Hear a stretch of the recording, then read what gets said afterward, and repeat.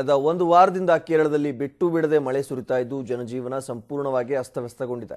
ಇವತ್ತು ಕೂಡ ಕೇರಳದಲ್ಲಿ ಭಾರಿ ಮಳೆಯಾಗುವಂತಹ ಸಾಧ್ಯತೆ ಇದೆ ಅಂತ ಹವಾಮಾನ ಇಲಾಖೆ ಮುನ್ಸೂಚನೆಯನ್ನು ಕೊಟ್ಟಿದೆ.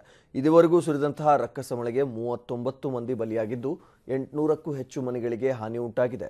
ಇನ್ನು ಕೇಂದ್ರದಿಂದ ಕೇರಳಕ್ಕೆ 100 ಕೋಟಿ ರೂಪಾಯಿ ಒಂದು ಅನುದಾನವನ್ನು ನೀಡಲಾಗಿದೆ. ಹಾಗೆ ನಟ ಕಮಲ್ ಹಾಸನ್ ಡಿಎಂಕೆಯಿಂದ ಇಬ್ಬರು ಸೇರಿ 1 ಕೋಟಿ ರೂಪಾಯಿಯನ್ನು ನೀಡಿದ್ದಾರೆ ಅಂತ ಈಗ ಮಾಹಿತಿ ಲಭ್ಯವಾಗ್ತಿದೆ.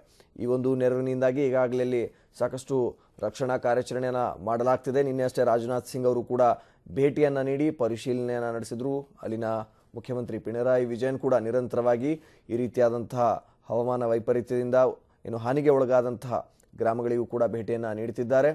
ಸದ್ಯಕ್ಕೆ ಮಳೆ ಇನ್ನೂ ಹೆಚ್ಚಾಗುವಂಥ ಸಾಧ್ಯತೆ ಇದೆ ಅಂತ ಹೇಳಿ ಹವಾಮಾನ ಇಲಾಖೆ ಹೇಳಿದೆ.